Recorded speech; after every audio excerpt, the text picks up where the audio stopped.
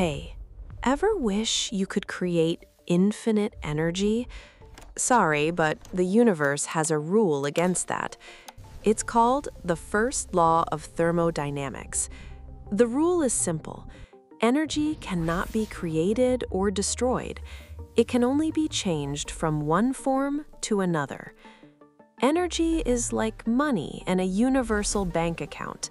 You can move it, spend it, or change its currency, but the total balance is always constant.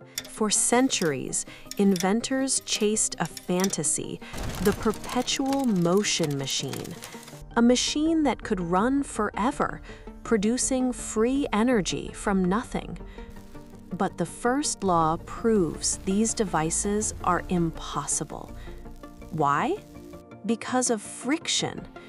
Every moving part converts some of that useful energy into waste heat. Eventually, the energy runs out and the machine stops. The science was sealed in the 1840s by British physicist James Prescott Joule.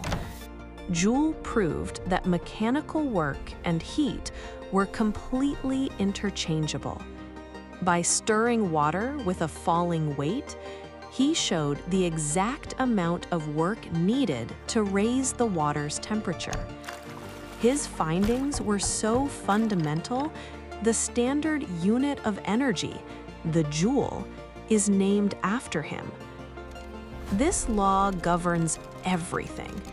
You are a walking example. When you eat, your body converts the chemical energy in food into the heat that keeps you warm and the mechanical energy that lets you move. The first law of thermodynamics, the most powerful conservation rule in the universe. Energy is never lost, just eternally recycled.